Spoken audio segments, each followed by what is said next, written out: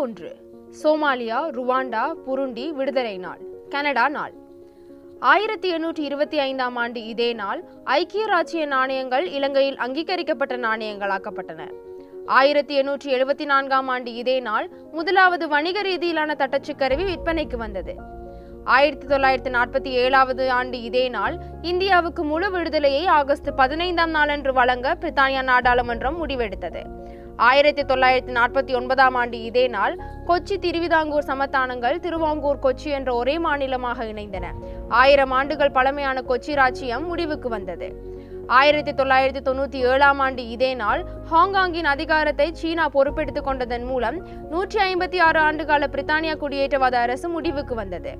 2004ஆம் ஆண்டு இதே நாள் காசினி யூஜென்ஸ் விண்கலம் சனிக்கோளின் சுற்றுவட்டத்திற்குள் சென்றது.